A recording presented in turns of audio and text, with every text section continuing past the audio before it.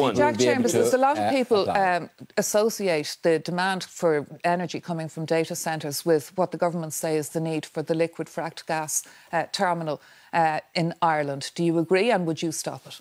Yeah, we've said it shouldn't progress, and we obviously we're against any frack gas in Ireland, and we supported the ban. And would you tell data centres they need to make their share to cut their energy use? Can I just say, we've said that there should be no progress on that terminal, and we've supported the proposed independent energy security review so that we can actually provide a trajectory for Ireland's independent energy security. I think that's very important, that we can plan for that going up to 2030 so that we can have a trajectory to meet our carbon emissions targets.